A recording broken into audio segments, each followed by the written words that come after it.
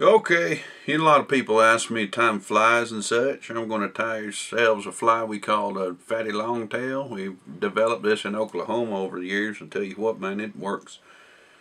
First thing I like to do is start with just a little bit of thread. I like to use orange so the fish can see it a little bit better. So, just a little bit, not too much, because you don't want to scare them fish away. I mean, you got to have the right proportions.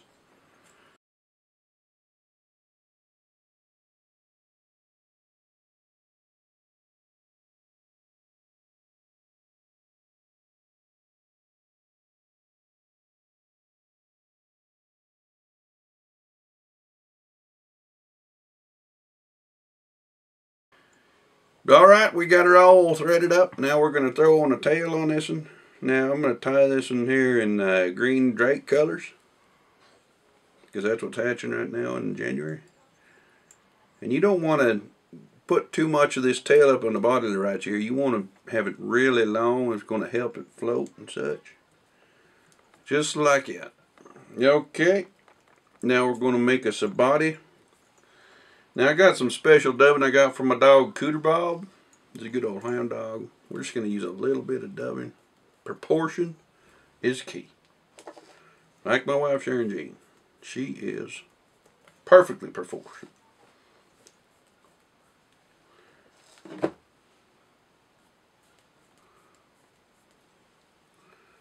So as you can see, we got just the right amount of dubbing on there.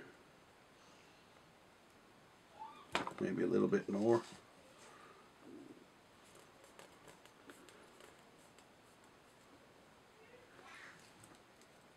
Alright, now you can see the perfect drake mayfly. Now as you can see, this tail right here, man, it is not long enough. I'm going to back up on my dubbing, and I'm going to put in a couple of eagle bouts. Yeah, there we go.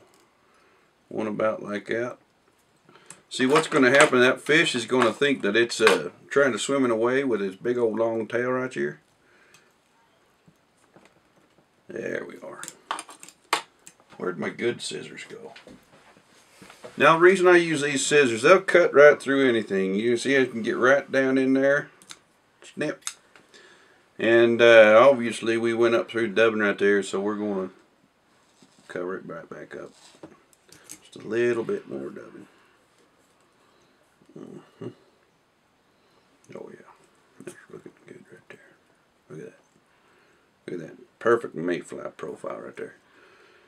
Now I got a feather from a bird that you all have never seen. It's called a gold-crested, silver-breasted, what do you call that? It's oh yeah, the silver parakeet. So what I'm going to do is I'm going to just snip it up a little bit to break up the evenness. You don't want it to look too even. I'm just going to tie it in about like that. There you go. Tie it in real good and tight. See, that's a good profile for them drakes. And then I'm going to come up here and get right in there and nip them off. Cutco. They're expensive, but they're worth it. Then the important here part is, you know, them fish are going to look at them wings, and, you know, if they're not split just right, they ain't going to eat it. So we'll pull them apart. Come in here, figure eight them. Looking real nice.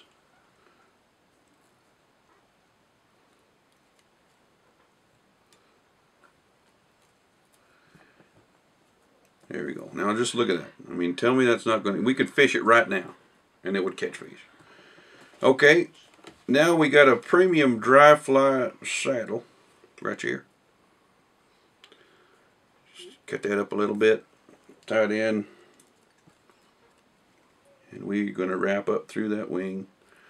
Nice and proportionate. It's okay if some of the wing gets up in the front there. Yeah, okay. So, just get in there real tight. Trim that off. Pull all your feathers back. And we have the fatty longtail. Now, you can tie this in any of the trout catching varieties.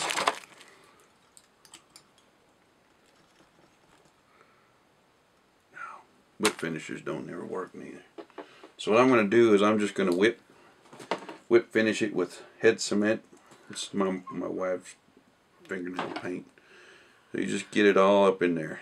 Make sure that you get it nice and glued in. You don't want to fly, it's going to fall apart.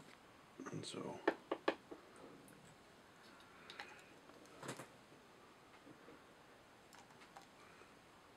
there we go.